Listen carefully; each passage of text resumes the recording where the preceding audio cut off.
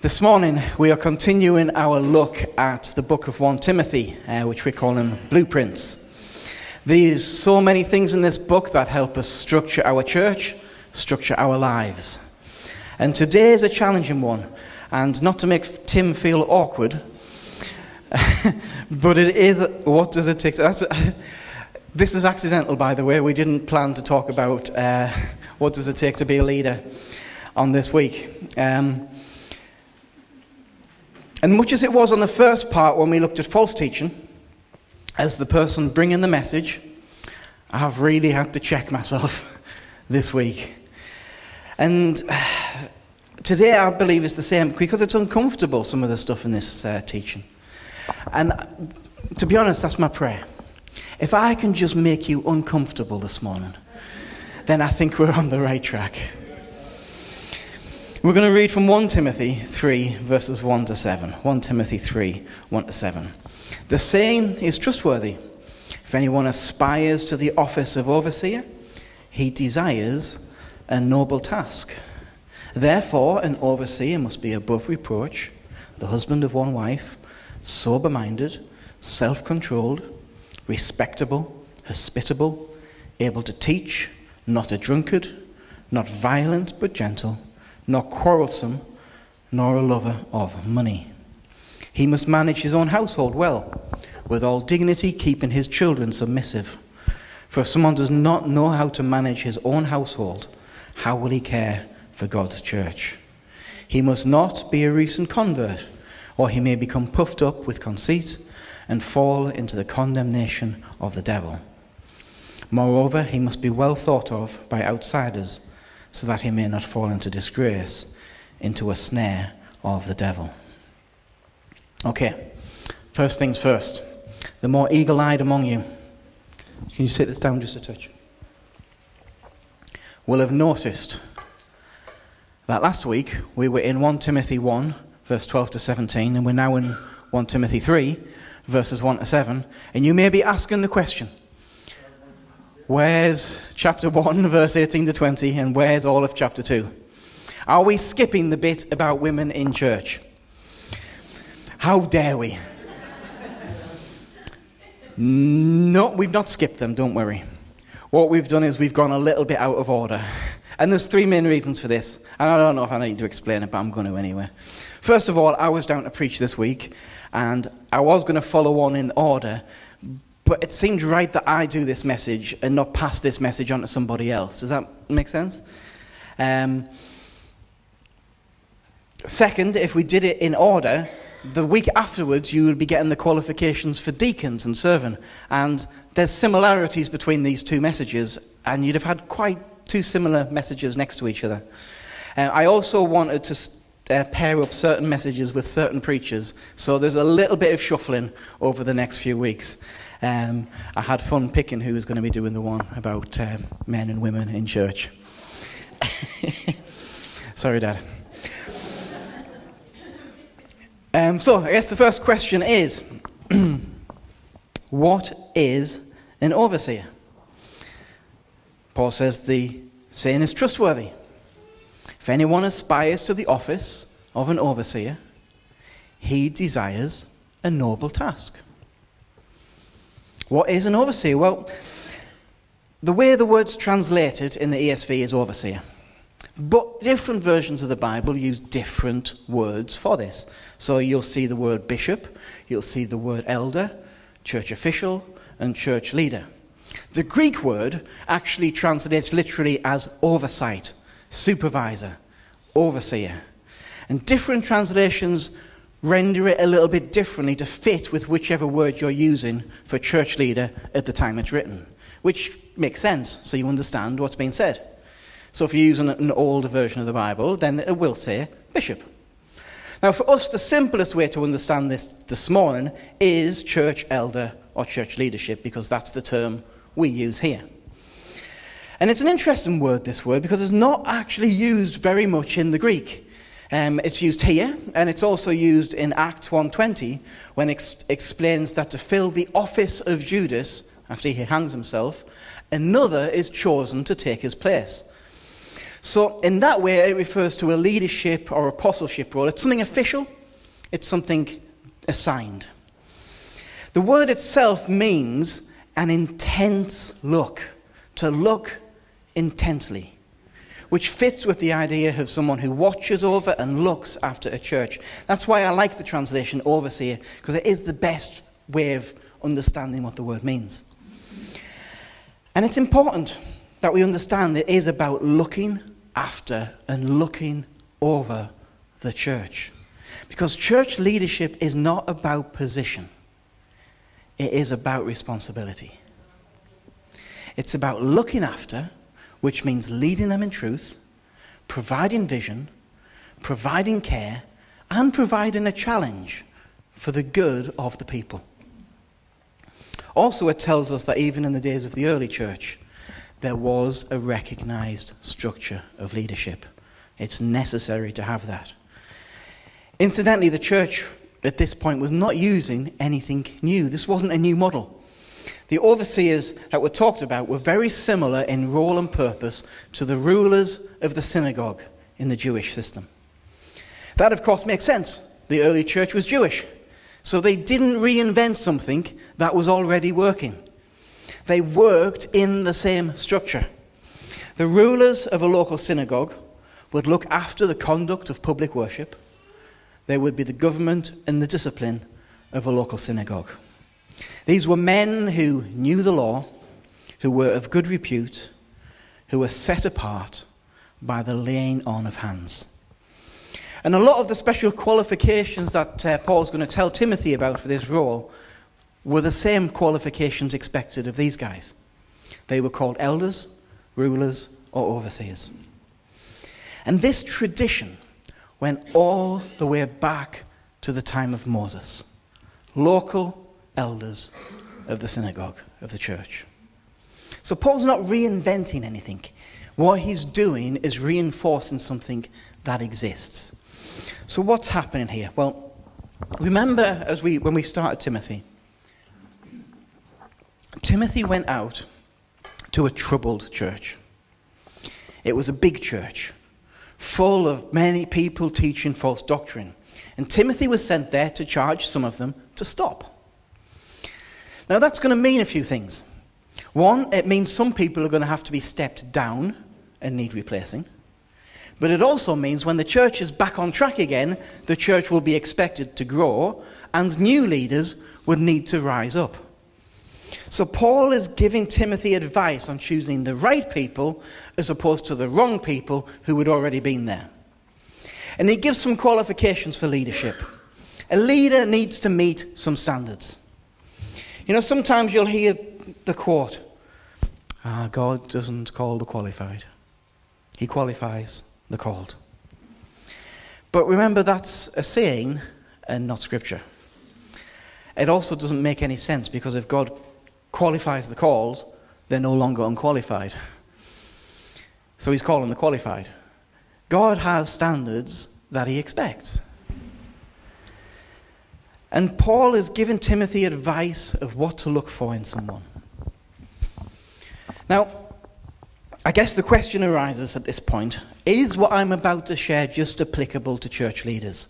Does everybody else get to go home and have a Sunday lunch early today? The answer to that's no. Because what's being discussed here is relevant to how we all live. Because what we're looking at is character. What we're looking at isn't just stuff that should be in place when you're leading, but actually it's stuff that should be in place for each and every one of us. So let's take a look into it. First thing we see, Paul says, if somebody desires this role, it's a noble thing. It's a good position to desire. There's nothing wrong with wanting to do it. Are those involved those who feel called? Yes. But you know what? Being called without a desire to do something, you'd be pretty miserable if you didn't want to do it. Let me tell you, I wanted to do this for a long time. Without that, dear me, you wouldn't last. Dear me. You were called, but you wanted it as well. If you hadn't have wanted it, you would not have lasted 40 years, would you? It has to be something that you desire, otherwise you won't pursue it with all your heart. However, because it's noble, because it's important, it cannot be a free-for-all. Wanting it is not enough, because what you're wanting is a massive responsibility. We have an attitude in the world today that troubles me. If you just want something enough, then that's enough for you to deserve having it. But we know that's not how the world works, is it? There must be gifting, there must be calling, and there must be a standard reached. Remember the context of what's going on in Timothy. Timothy is there to sort the church out. It means he needs to step some people up, and he needs to step some people down. So he needs some guidance in how he's going to go about it. Because if you don't have guidance, how do you know you're picking the right people? Some who seem right turn out to be big mistakes.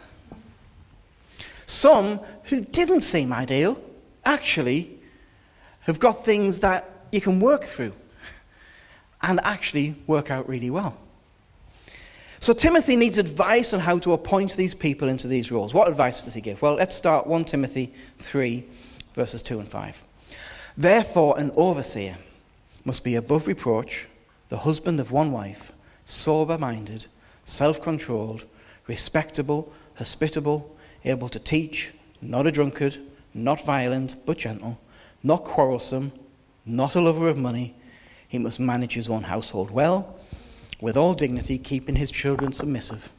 For if someone does not know how to manage his own household, how will he care for God's church? So, what can we pull from this? First of all, there's a lot of things Paul isn't saying here. Paul doesn't mention calling. He doesn't really mention anointing. He doesn't really go into gifting apart from the ability to teach. And he certainly doesn't mention charisma. And initially, that seems strange, but it's not when you think about it. Because those things are obvious. Is that fair? Someone with a calling, someone with the anointing, someone with the gifting, that's obvious.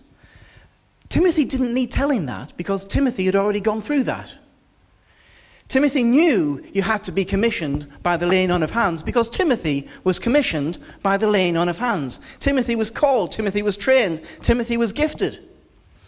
So Timothy doesn't need explaining that, because remember, this isn't a letter to us, this is a letter to Timothy. He knew this. So it didn't need to be in the letter. Timothy knew you need the call of God on your life, that you need to be born again of the Spirit and have an ability to study the Word. Let me tell you though, there's plenty of people who've got that gifting, charisma. And Timothy would have been surrounded by people like that. But is that enough? See, Paul doesn't go on about having a calling or moving in the Spirit because it didn't need saying. That's obvious from the rest of Scripture. But it's not enough. It's not enough to say I've got a calling on my life. It's not enough to be gifted. It's not enough even to be anointed when you speak. You need something else. And that's what this list is about. It's all about character. A gifted man without character is the wrong man. A man with a call of God on his life, if he doesn't step up in his character, he's the wrong man. See, this list is not something unobtainable. It's not a list that sets leaders as supermen above everybody else, because this list is the standard for Christian living. It's the standard for all of us. It's just when we come to choose people that are going to lead, it's vital. A leader has to live up to this. Everybody else should be living up to this, but a leader has to be. He must. Paul doesn't say an overseer should be these things. He says an overseer must be these things. Now, this is very specific what he's talking about. He's talking about eldership, church leadership. He's not even necessarily talking about the pastoral role, which we've kind of just put as the leader. We say pastor, what we really mean is lead elder. I mean, that's kind of what the role is. But we're talking about eldership, leadership, overseers. And character is a must. Wanting it is not enough. Wanting's good, but it's not enough. Gifting's good, it's not enough. God's call, vital, but not enough. Sound doctrine, massive, but not enough on its own. Character is key. It's not the only thing. You can be right in character and not called of God. But to those who are called, character must be in place. Now we can easily go, well, what about grace? That's for salvation. To lead, there's requirements. Boy, this was a hard message to write. Let me tell you why Paul places so much importance on character. A failure in character can destroy a church. When I think of great ministries that have failed, churches that have collapsed or imploded, great men and women of God who've seemed to have it all, what is it that brings them down?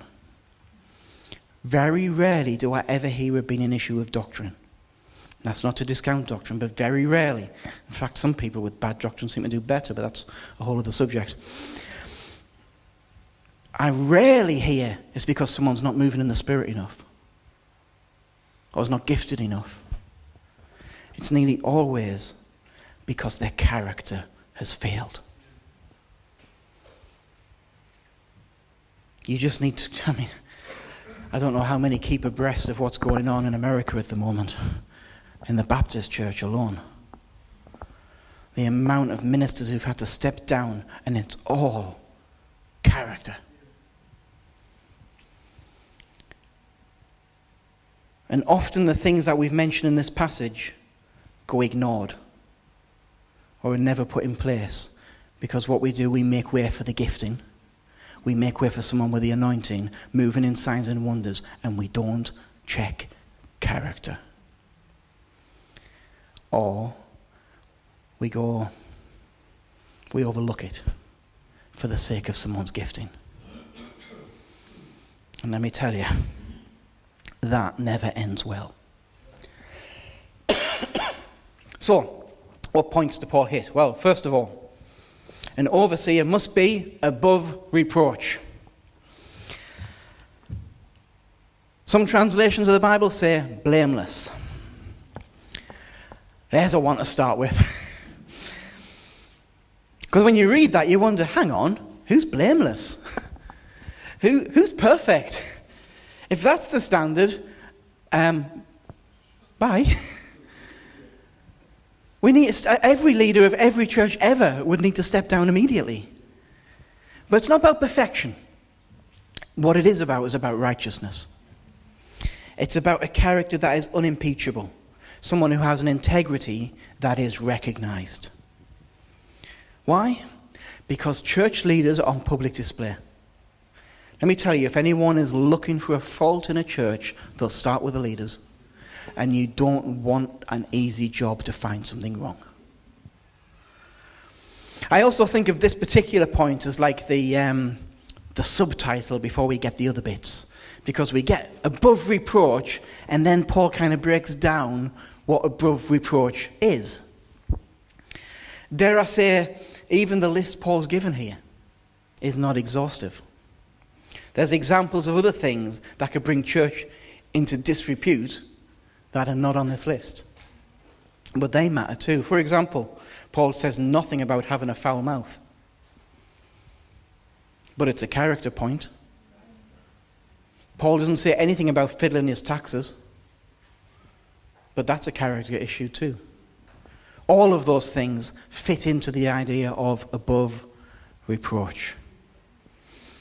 So they're not on this list, but they're in the spirit of this list. Would it be foolish to limit just the list here? Because above reproach is kind of a catch-all for character issues.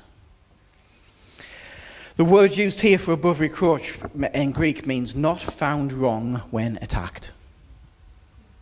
In other words, if someone questions your character or questions your motive, they'd have nothing to go on. Now bear in mind, we're talking about leadership, but I really believe this is the standard for every Christian. You can't be a leader without it, but I believe as a Christian, this should be the standard that we're living.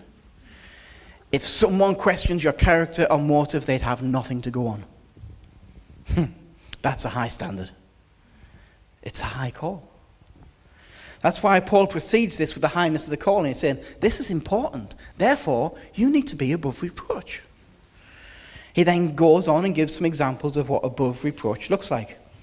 The husband of one wife. Now, does that mean a church leader has to be married?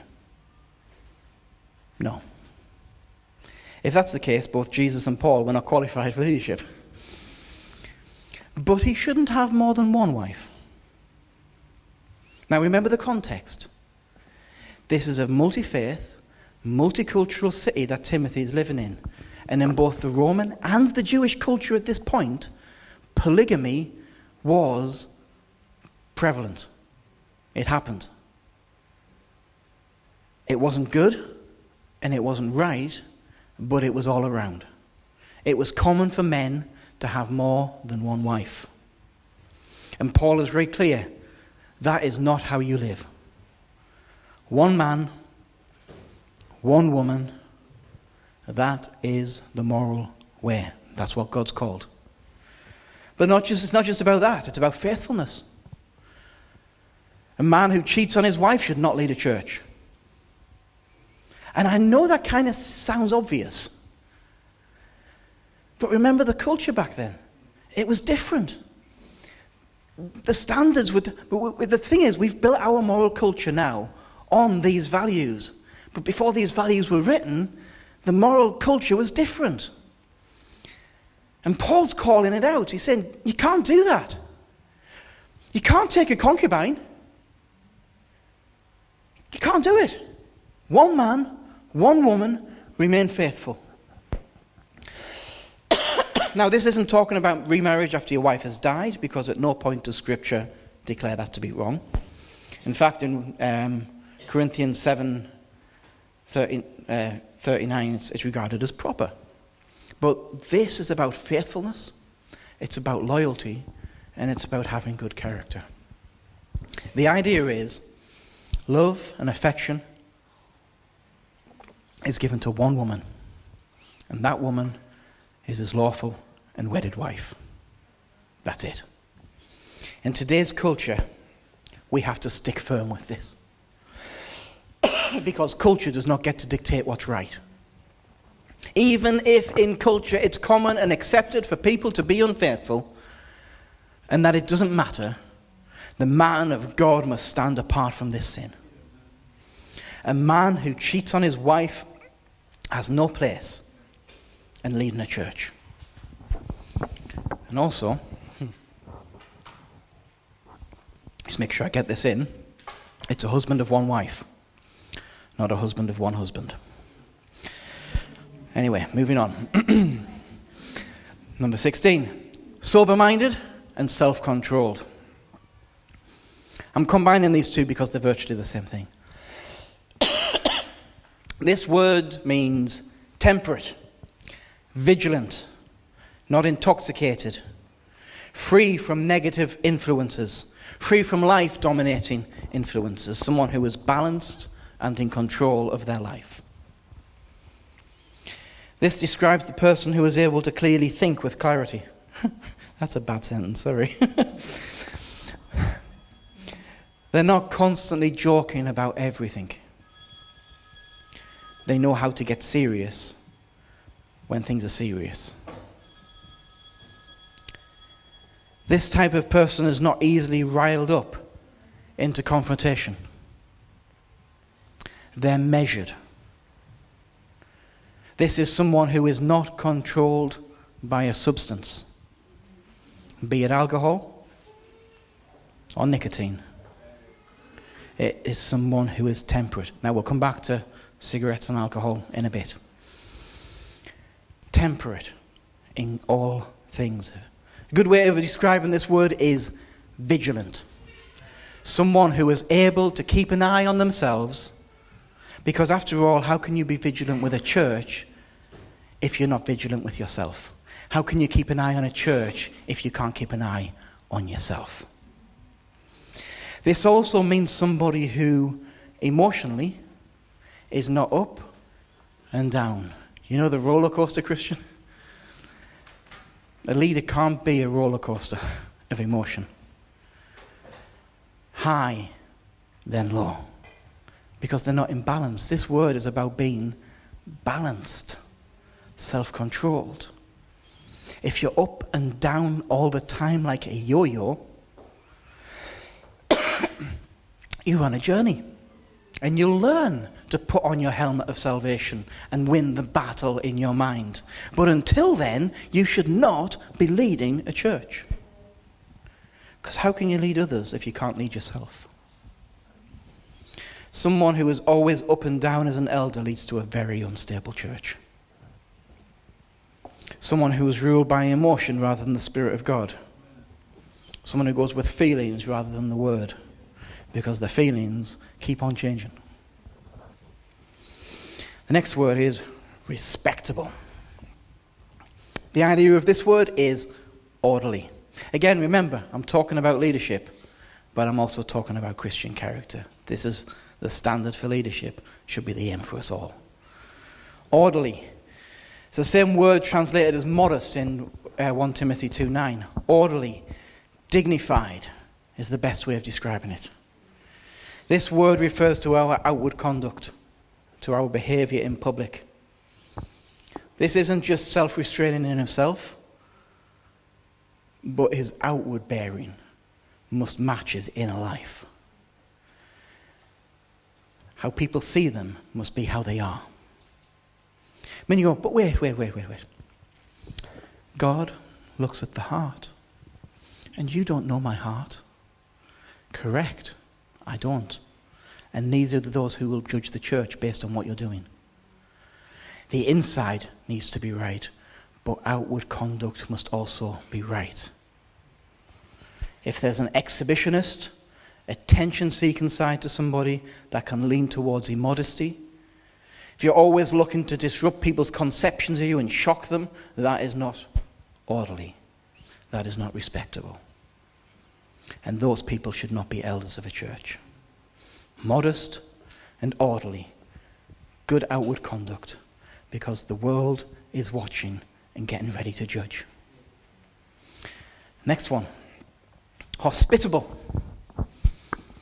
Willing to open up both their homes and their life to friends and to strangers. But not just your home, because let's be honest, you can live around the corner from somebody now and never leave your house to go see them, because we're in touch in different ways nowadays as well. So your time and your energy. It was of no slight importance back then, because the presiding elders in a congregation would have to entertain strangers, because a lot of ministers would travel and needed somewhere to stay. But even outside of that, it shows an openness and it shows a care. And yeah, we don't travel so much to each other's houses because everybody's locked in their own little boxes. Or everybody's locked in their own little doors. But that's okay. We can connect with people that way by valuing them. I hope you all know that I'll always, as much as I can, answer the phone and reply as soon as I can. Sometimes to my detriment. Because it shows you're valued. The key is having time for people, valuing people, welcoming people. That someone's willing to serve people and get things done. See, some people want to lead without ever having served. It doesn't work like that. Because actually a leader is a servant. Next one. Oh, dear me. Next one. Able to teach. This is the only one on this list that is related to gifting. The rest of this list is character. But this is important. Notice able to teach and having theology correct is different, because theology can be taught. But being able to teach is actually a gift. But I tell you at the same time, if you're not willing to learn and change, you'll never be a good teacher. You've got to be willing to take things on board, otherwise you'll never be a good teacher. Theology can be trained. Character can't. But the ability to teach matters. It's not something that everybody has. And that's okay. Not everybody's called to lead. But those who are called to lead must have the ability to teach. The elder should possess something more than just a willingness or a readiness. They need that ability to impart knowledge. It's not just about zeal, but about ability. Next one. Not a drunkard. By the way, I tried to find any picture that would work for that, and that's the best I could come up with. The idea is not someone who is addicted to wine or intoxicating drink. The verse in itself does not prohibit godly leadership from drinking alcoholic beverages, but from drunkenness. It's different. It doesn't mean teetotal, but someone who's relying on drink or turning to drink for comfort or keeps drinking to excess, they should not be leading a church because there's a character problem there.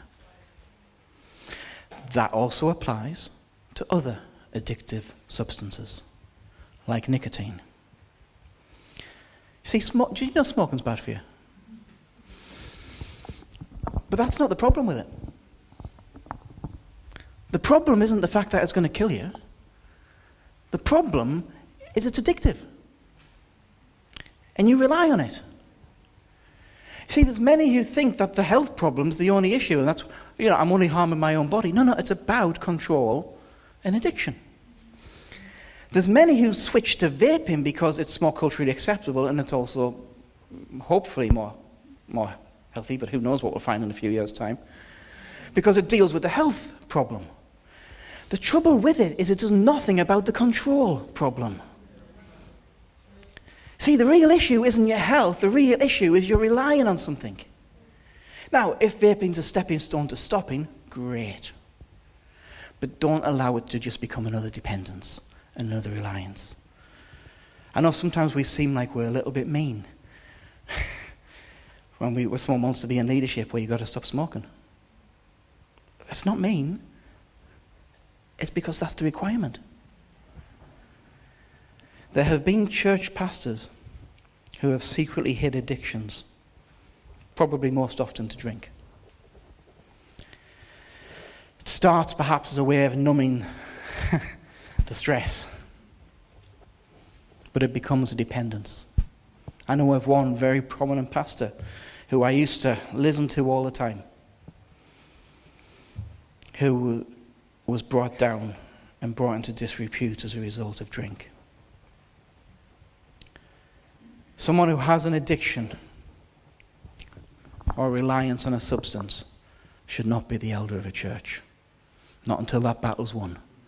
When the battle's won, it's a different story. But again, for the rest of us, that's a battle we need to win. If something other than God's controlling your life, it needs to be gone. Incidentally, that's the case for a lot of things on this list. Disqualification isn't disqualification for life, it's disqualification until the battle's won. Next one. Not violent, but gentle. Violence here is both publicly and privately. Physical and emotional and verbal. For the servant of the Lord must not strive, but be gentle toward all men. That's 2 Timothy 2:24. Let me tell you, someone who's a bully outside the church will be a bully in the church. Someone who wants to win every fight and doesn't rely on and rest in God should not be an elder.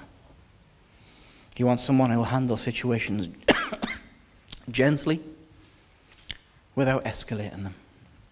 Someone who takes on the examples of Christ of dealing with things and not the example of the world. An elder should not be threatening and should not be violent. A church leader should not be like a sergeant major shouting at people as if they're worse than them. No. This kind of bleeds into the next one as well, which is not quarrelsome. That's the kind of person who's always fighting over something or always arguing about something. Not just someone who wants to win every argument, but they are poor leaders because they don't listen. They just want to be right. If you blow your top at the slightest confrontation, if you can't let go of something until you've won, you would make a poor elder. But also, that's not good Christian character. The next one, not a lover of money. The King James Version puts this so well. Not greedy of filthy lucre. Greedy leaders is a sickness in church. And it's a one that in history we've seen many times. Greedy leaders will use the church for their own means, and that is not good. Because this is for Christ, not for us. When a leader loves money, the people become a means to an end, and sin is crouching at the door. He must manage his own household well, with all dignity, keeping his children submissive. For if someone does not know how to manage his own household, how will he care for God's church? Isn't it great when Paul says the things that you don't feel comfortable saying yourself? The godly leader demonstrates his ability to lead first in the home. Paul recognized that it's in the home where our Christianity is demonstrated most. Let me tell you, if you're different at home than you are in here, you've got a character problem. Bear in mind, of course, with all dignity, keeping his children submissive means he keeps them submissive in a dignified way. He isn't harsh. He isn't a bully with his children. He is not a tyrant at home. Now, that doesn't mean his children have to be perfect. Or even be Christians. Because let's be honest, everybody has to make their own decision. If someone's job or position depends on their children staying in the faith, then their children are coming for the wrong reasons. It's that he deals with his children in a dignified way. This is important because a bully in the home will be a bully in the church. A man who yells out of reason at his family will be unreasonable with the way he deals with the church. And they are not fit to be an overseer. He must also be able to have his own house in order. Let me tell you, if his house is a mess, the church will be a mess. If he's lazy at home,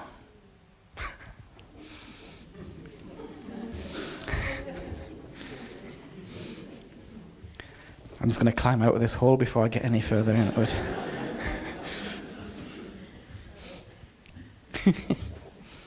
You get the idea.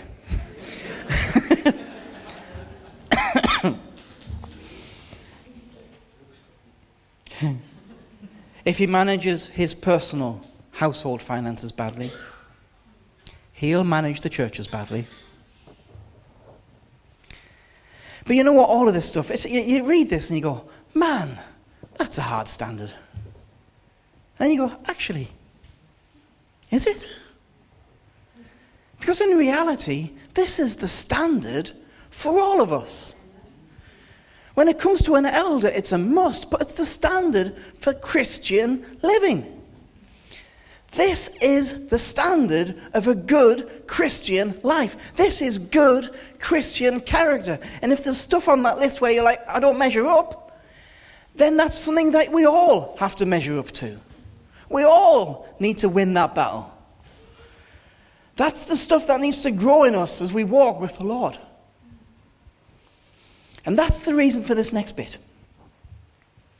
He must not be a recent convert, or he may become puffed up with conceit and fall into the condemnation of the devil. Moreover, he must be well thought of by outsiders, so that he may not fall into disgrace, into a snare of the devil. Now, obviously, a new Christian is still growing in character, still growing in knowledge of the Scriptures. I was a Christian for, I think, around about 9 years before I was asked to become part of the eldership. And that's quite quick. Because it takes time to build character. It does not happen overnight. It takes time to grow in the knowledge of Scripture. There's no shortcut. It takes time. But we have it's a common error today where we push new converts into the limelight, either because they're famous or because they've got an amazing testimony. And I think Shane's just out there. I know Shane's experienced that, where he's felt pushed further than he's comfortable with, because his testimony is amazing. I know of somebody very famous, who was famous in the music industry, who was saved, and the next week was put on stage with a Bible in his hand. And he didn't know what he was talking about. He hadn't had a chance to grow in his faith, and I tell you, it didn't end well. But I don't think that was his fault.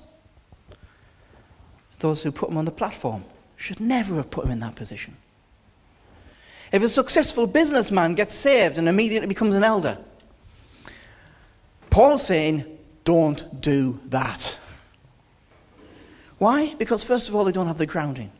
But more dangerous, they don't have the character yet. He may become puffed up, prideful, and fall into the same condemnation as the devil. In other words, lost and in all-out rebellion against God, but convinced they're right. Fallen. And moreover, he must be well thought of by outsiders. Now, what does that mean? Because I tell you, the world looks at good Christian character and doesn't like it. It means this: the charge of hypocrite should not be able to be brought against a church elder, because they're living what they speak. People should see someone who stands by their morals, even if they don't agree with their morals. Someone who is not dishonest. Someone who doesn't treat his family badly. People should be able to see that. It should never be said when you select somebody as an elder that somebody from outside goes, well, that guy, he hits his wife. It should never be said. Well, that guy, he's got a worse mouth than me. Now, that's true of leaders, but I also believe that should be true of all of us. Well, that guy's a Christian. Really? See, this is the focus of Paul's list. It's about character. And it's for everyone, character. I believe this is the core of what Paul's saying. It's not about what you've done, but who you have become. Who you are is more important than how much you know. And that is true for all of us. See, some people talk up a good game. The key is living up to what you talk. That's true for all of us. It is vital for leaders. See, it's not just a question of your calling or your skill. How's your character? And that's the challenge I want to leave us all with. Are we growing in character? Are we growing in our faith? Or are we treading water? Are we the same guy with the same problems we had 10 years ago? Is the stuff that you're like, I need to work on that, that's been there for a while now? It's time to change it. Are you growing in the knowledge of Scripture? Is your character growing? This isn't just a standard for a group of people. This is good Christian character. Eldership must have standards. Elderships must be appointed because they meet standards. See, people aren't just leaders because they want to be, or because they're the first person to put their hand up and volunteer. People aren't just leaders because they want to be leaders. It's a massive responsibility. That's one thing I believe is the biggest problem with the house church movement. Because the standards for leadership aren't there. And if you end up appointing yourself, you don't check your own standards as well. In fact, you can't appoint yourself because you can't exactly lay hands on yourself. Timothy had hands laid on him. He was commissioned. He was assigned. It was a formal setting somebody apart for the role. And the house church can't do that in the same way. This structure was brought in from the synagogue system for a reason. It's the right structure. Let me tell you, I believe we have a good eldership here. I depend on them hugely. You can't have 3 churches without having a good backup. But, I hope you don't mind me saying this, they're not as young as they used to be.